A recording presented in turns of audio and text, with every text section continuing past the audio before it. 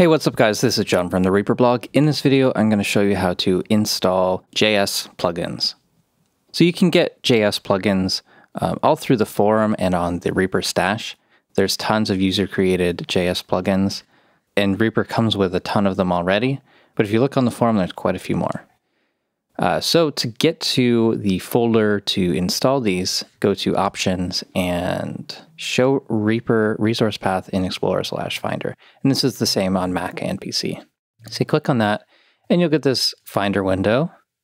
And this is Reaper's install folder. I recommend you make a shortcut for this.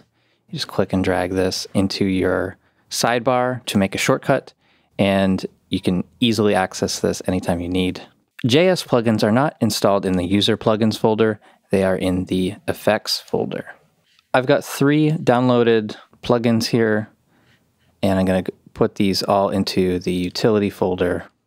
So I'm just going to grab the folders and drop them in. Now back in Reaper, I'm going to scan for new plugins and go to JS.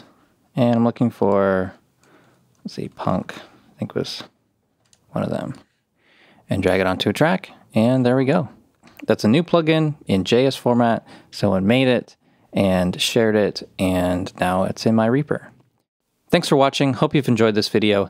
Please subscribe to the channel if you haven't already, and check out reaperblog.net for more tutorials.